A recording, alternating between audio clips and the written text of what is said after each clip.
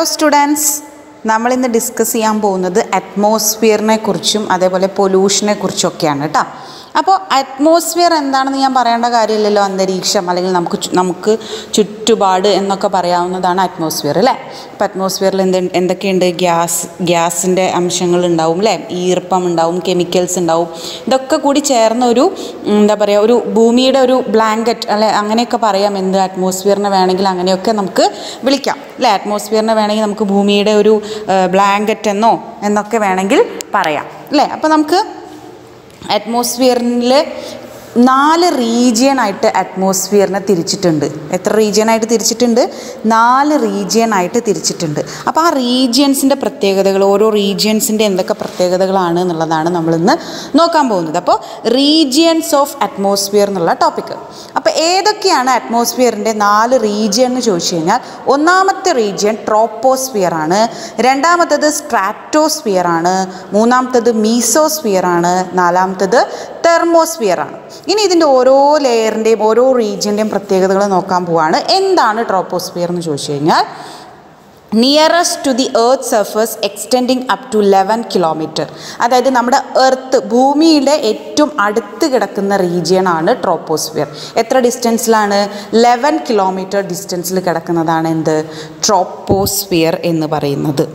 Okay, അടുത്തത്, as the altitude increases density of air and temperature decreases. നമ്മുടെ ഈ altitude കൂടുന്നതിനനുസരിച്ച്, ഹൈറ്റ് കൂടുന്നതിനനുസരിച്ച്, ആൾട്ടിറ്റ്യൂഡ് കൂടുന്നതിനനുസരിച്ചിട്ട് ഡെൻസിറ്റിയും കുറയും, എയറിൻ്റെ ഡെൻസിറ്റിയും കുറയും, അതേപോലെ ടെമ്പറേച്ചറും കുറഞ്ഞു വരും. ഈ റീജിയൻ്റെ ഒരു പ്രത്യേകതയാണ് ആൾട്ടിറ്റ്യൂഡ് ഇൻക്രീസ് ചെയ്യുന്നതിനനുസരിച്ച് ടെമ്പറേച്ചറും എയറിൻ്റെ ഡെൻസിറ്റിയും കുറയും. അപ്പോൾ നിങ്ങളോട് ചിലപ്പോൾ എക്സാമിന് ഓരോ റീജിയൻ്റെയും പ്രത്യേകതകൾ ചോദിച്ചു കഴിഞ്ഞാൽ ഇതൊക്കെയാണ് കേട്ടോ എഴുതേണ്ടത്. അടുത്തത് എന്താണ്? It contains water clouds and particulate matter. ഇവിടെ എന്തൊക്കെയാണ് ഉണ്ടാവുക? ട്രോപ്പോസിൽ മഴമേഘങ്ങൾ അല്ലേ, മഴമേഘങ്ങളൊക്കെ കാണുന്നത്, അതേപോലെ മാറ്ററിൻ്റെ കണ്ടൻറ്റൊക്കെ കാണുന്നത് എവിടെയാണ്? ട്രോപ്പോസ്ഫിയറിലാണ്. അപ്പോൾ ട്രോപ്പോസ്ഫിയറിൻ്റെ 3 പ്രത്യേകതകൾ. ഇനി അടുത്തത് ട്രോപ്പോസ്ഫിയറിൻ്റെ തൊട്ടു മേലെയുള്ളതാണ് ഇറ്റ് ലൈസ് എബവ് ട്രോപ്പോസ്ഫിയർ. ട്രോപ്പോസ്ഫിയറിൻ്റെ ഏറ്റവും മേലെയുള്ളതാണ് സ്ട്രാറ്റോസ്ഫിയർ. എന്തൊക്കെയാണ് സ്ട്രാറ്റോസ്ഫിയറിൻ്റെ പ്രത്യേകതകൾ? A small lower portion of stratosphere is called ഓസോണോസ്ഫിയർ as this layer contains ozone. അതായത് ഈ സ്ട്രാറ്റോസ്ഫിയറിലാണ് ഓസോൺ പാളി ഉള്ളത്. ഓസോൺ ഉള്ളത് എവിടെയാണ്? സ്ട്രാറ്റോസ്ഫിയറിലാണ്. ചോദിക്കാറുണ്ട് ഓസോൺ കാണുന്ന പാളി സ്ട്രാറ്റോസ്ഫിയറാണ്. ആ ഭാഗത്തിന് നമ്മൾ ഓസോണോസ്ഫിയർ എന്നും വിളിക്കും. Okay, air in this region is very dry. സ്ട്രാറ്റോസ്ഫിയറിലെ air എന്ന് പറയുന്നത് ഡ്രൈ എയർ ആണ്. പിന്നെയോ distance from the earth is 11 to 50 kilometre ആണ് കേട്ടോ. 11 to 50 കിലോമീറ്റർ ഹൈറ്റിലാണ് എന്തുള്ളത്? എർത്തിൽ നിന്നുള്ള ദൂരം 11 to 50 കിലോമീറ്റർ ആണ് കേട്ടോ സ്ട്രാറ്റോസ്ഫിയർ. ഓക്കെ, അടുത്തത് മീസോസ്ഫിയർ ആണ്. മീസോസ്ഫിയറിൻ്റെ പ്രത്യേകത എന്താണ്? It extends up to 85 kilometre. അതായത് അല്ലെങ്കിൽ 50 to 85 കിലോമീറ്ററിലാണ് എന്ത് കിടക്കുന്നത്? മീസോസ്ഫിയർ, അതായത് സ്ട്രാറ്റോസ്ഫിയറിൻ്റെ മേലുള്ളത്. In this region temperature decreases as height increases.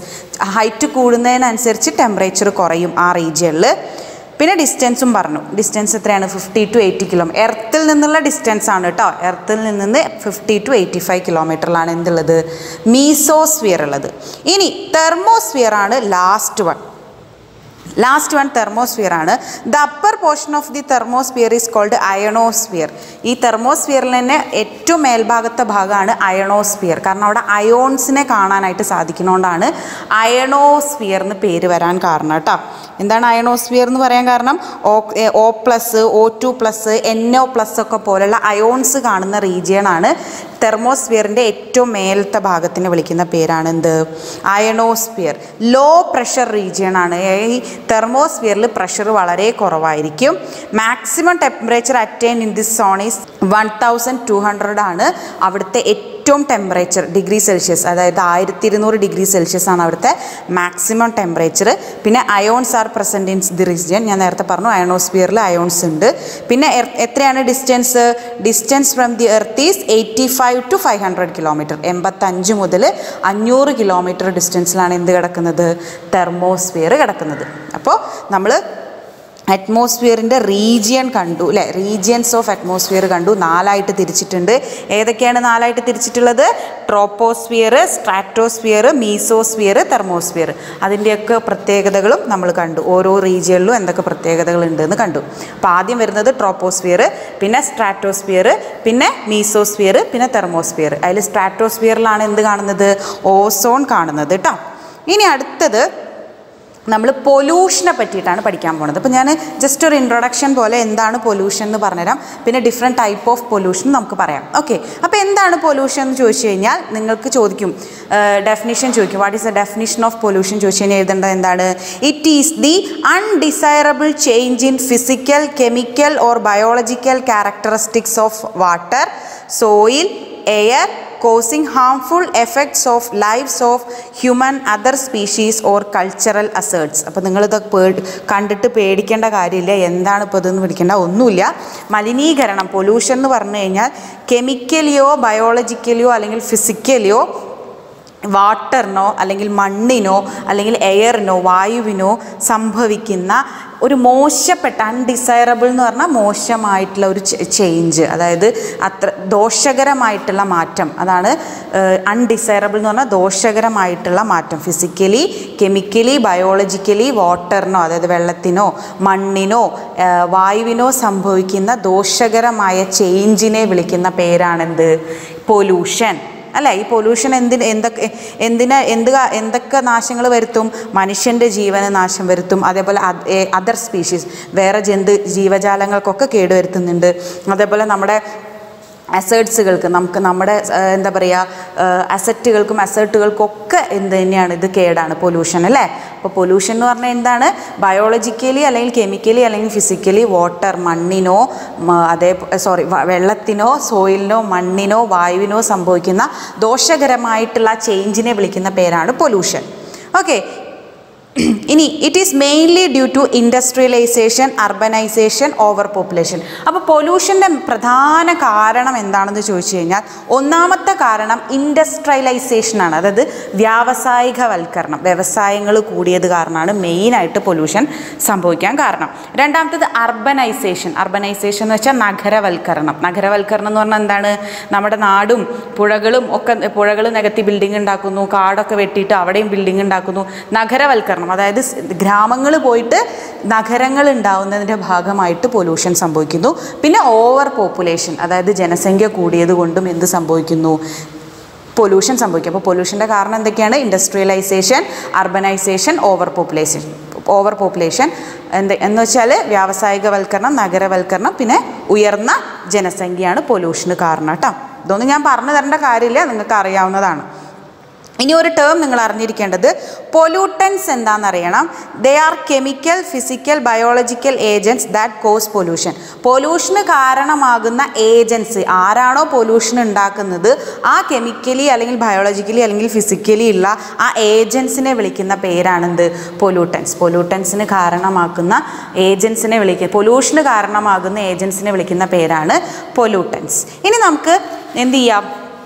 പൊല്യൂഷനെ നമുക്കൊന്ന് ക്ലാസിഫൈ ചെയ്ത് നോക്കാം. പല വിധത്തിൽ പൊല്യൂഷനെ ക്ലാസിഫൈ ചെയ്തിട്ടുണ്ട്. അപ്പോൾ നമുക്ക് എങ്ങനെ എഴുതാം? എൻവയോൺമെൻറ്റൽ പൊല്യൂഷൻ എഴുതാം അല്ലേ. എങ്ങനെ എഴുതാം? എൻവയോൺമെൻറ്റൽ പൊല്യൂഷന് ഹെഡിങ് കൊടുക്കാം. എൻവയോൺമെൻറ്റൽ പൊല്യൂഷൻ്റെ മലയാളം നിങ്ങൾക്ക് അറിയാമല്ലോ. എൻവയോൺമെൻറ്റ് എന്ന് പറഞ്ഞാൽ എന്താണ്? നമ്മുടെ ചുറ്റുമുള്ള അന്തരീക്ഷ മലിനീകരണം, എങ്ങനെ വേണമെങ്കിലും നിങ്ങൾക്ക് കൊടുക്കാം. അപ്പോൾ ഈ എൻവയോൺമെൻറ്റൽ പൊല്യൂഷനെ നമുക്ക് മെയിനായിട്ട് ആറായിട്ട് തിരിക്കാം. Air pollution, water pollution, land pollution അല്ലെങ്കിൽ soil pollution, voice or sound pollution, thermal pollution, radio active pollution. ഇതിൽ ലാസ്റ്റ് പറഞ്ഞ 3 അല്ലെങ്കിൽ വോയിസ്, തെർമൽ, റേഡിയോ ആക്റ്റീവ് നിങ്ങൾ കാര്യമായിട്ട് പഠിക്കേണ്ട, നിങ്ങളൊന്ന് അറിഞ്ഞിരുന്നാൽ മതി എന്താണെന്നുള്ളത്. പക്ഷേ എയറും വാട്ടറും സോയിലും നിങ്ങൾ കാര്യമായിട്ട് തന്നെ അറിയണം. അപ്പോൾ നമുക്ക് ജസ്റ്റ് ഒന്ന് നോക്കാം എയർ പൊല്യൂഷൻ എന്താണെന്നുള്ളത് നോക്കാം. ഫസ്റ്റ് തന്നെ എയർ പൊല്യൂഷൻ എന്ന് പറഞ്ഞാൽ pollution by gases like carbon dye oxide, NO2, SO2, H2S, NH3 hydro carbons. അതായത് കാർബൺ ഡൈ ഓക്സൈഡോ അല്ലെങ്കിൽ നൈട്രജൻ്റെ ഓക്സൈഡുകളോ അല്ലെങ്കിൽ സൾഫർ ഡൈ ഓക്സൈഡോ അല്ലെങ്കിൽ hydrogen sulphide, ammonia, hydro carbons ഒക്കെ കാരണം പൊല്യൂഷൻ സംഭവിക്കുന്നതിനാണ് നമ്മൾ എയർ പൊല്യൂഷൻ എന്ന് പറയുക. വായു മലിനീകരണത്തിൻ്റെ പ്രധാന കാരണക്കാരൊക്കെയാണ്? ഗ്യാസുകളാണ്. ഏതൊക്കെ ഗ്യാസുകളാണ്? Carbon dye oxide, NO2, SO2, H2S, NH3, hydro carbons. ഇത്രയും ആൾക്കാരാണ് എന്തിന് കാരണം? എയർ പൊല്യൂഷൻ, വായു മലിനീകരണത്തിന് കാരണം. അടുത്തത് വാട്ടർ പൊല്യൂഷനാണ്. വാട്ടർ പൊല്യൂഷന് കാരണം ആരാണ്? പൊല്യൂട്ടൻസ് എന്ന് പറഞ്ഞു കഴിഞ്ഞാൽ അതിന് കാരണക്കാരാരാണെന്നാണ്. വാട്ടർ പൊല്യൂഷൻ്റെ പൊല്യൂട്ടൻസ് ആരാണ്? Sewage with human ഫീസസ്, urine, kitchen waste. Water പൊല്യൂഷൻ്റെ main കാരണം ഒന്ന് നമ്മുടെ നിത്യജീവിതത്തിൽ വരുന്ന വേസ്റ്റുകൾ മെയിനായിട്ടുള്ളത് പ്രോപ്പറായിട്ട് സംസ്കരിക്കാത്ത കാരണം മലിനീകരണം സംഭവിക്കും. വാട്ടർ പൊല്യൂഷൻ കിച്ചണിൽ നിന്നുള്ള വേസ്റ്റ് നിന്നാവാം, അല്ലെങ്കിൽ നമ്മുടെ ബാത്റൂം സെറ്റപ്പുകളിൽ നിന്നുള്ള വേസ്റ്റുകൾ, ഇതൊക്കെ എന്തിന് കാരണമാകുന്നു? വാട്ടർ പൊല്യൂഷന് കാരണമാകുന്നു. പിന്നെ ഒരു കാരണം പെസ്റ്റിസൈഡ്സ്, ഹെർബിസൈഡ്സ്, ഇൻസെക്ടിസൈഡ്സ്, ഫെർട്ടിലൈസേഴ്സ്, രാസവളങ്ങൾ, കീടനാശിനികൾ, ഇതൊക്കെ എന്തിന് കാരണമാകുന്നു? അതൊക്കെ ഒരേ ഇത് കാറ്റഗറി വരും. പെസ്റ്റിസൈഡ്സ് എന്ന് പറഞ്ഞു കഴിഞ്ഞാൽ പെസ്റ്റുകളെ നശിപ്പിക്കാനുള്ള മരുന്നുകൾ, ഹെർബിസൈഡ്സ് എന്ന് പറഞ്ഞു കഴിഞ്ഞാൽ നമ്മൾ ഈ ചെടികളുടെ മേലെയൊക്കെ കീടങ്ങളെ നശിപ്പിക്കാൻ വേണ്ടിയിട്ട്, ഇൻസെക്ടിസൈഡ് എന്ന് പറഞ്ഞാലും കീടനാശിനികൾ, ഫെർട്ടിലൈസേഴ്സ് എന്ന് പറഞ്ഞാൽ രാസവളങ്ങൾ, ഇതൊക്കെ എന്തിന് കാരണമാകുന്നു? വാട്ടർ പൊല്യൂഷന് കാരണമായിരുന്നു. പിന്നെ കെമിക്കൽസ് ആൻഡ് ഓയിൽസ്, അതായത് കെമിക്കലുകൾ, ഈ ഇതെന്നൊക്കെ വരുന്ന പല പല വ്യവസായങ്ങളിൽ നിന്ന് വരുന്ന കെമിക്കൽസ്, ഓയിലുകൾ, ഇതൊക്കെ എന്തിന് കാരണമാകുന്നു? വാട്ടർ പൊല്യൂഷന് കാരണമാകുന്നു. ഇനി സോയിൽ പൊല്യൂഷൻ അല്ലെങ്കിൽ ലാൻഡ് പൊല്യൂഷൻ, മണ്ണ് മലിനീകരണം. മണ്ണ് മലിനീകരണത്തിൻ്റെ മെയിൻ കാരണം ആരൊക്കെയാണ്? ഡൊമസ്റ്റിക് ആൻഡ് ഇൻഡസ്ട്രിയൽ വേസ്റ്റ്, വീടുകളിൽ നിന്നുള്ള വേസ്റ്റും ഉണ്ട്, അതേപോലെ തന്നെ വ്യവസായങ്ങളിൽ നിന്നുള്ള waste കാരണമാവുന്നുണ്ട്. Waste from minerals, calls, metals, അതെന്നൊക്കെ വരുന്നുണ്ട്.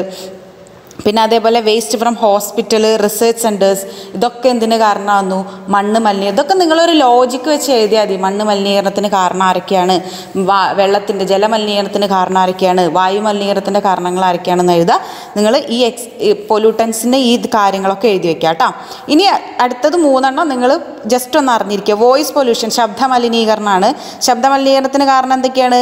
Pollution from factories, vehicles, horns, sirens, loud speakers, TV, radio, shouting, barking by dogs, ഇതൊക്കെ എന്തിന് കാരണമാണ്? ശബ്ദ മലിനീകരണത്തിന് കാരണമാണ്. മെയിനായിട്ട് ഫാക്ടറികളിൽ നിന്നുള്ള സൗണ്ട്, പിന്നെ നമ്മൾ വാഹനങ്ങളിൽ നിന്നുള്ള ഹോണുകൾ, സൈറൻസ്, ലൗഡ് സ്പീക്കേഴ്സ്, TV ഭയങ്കര ഓവർ സൗണ്ടിൽ വെക്കുക, പിന്നെ റേഡിയോ ഓവർ സൗണ്ടിൽ വെക്കുക, നമ്മൾ ഓവറായിട്ട് ഷൗട്ട് ചെയ്യുക, അതേപോലെ എന്താ പറയുക, നായ്ക്കൾ കുരയ്ക്കുന്നത്, ഇതൊക്കെ എന്തിന് കാരണമാകുന്നു?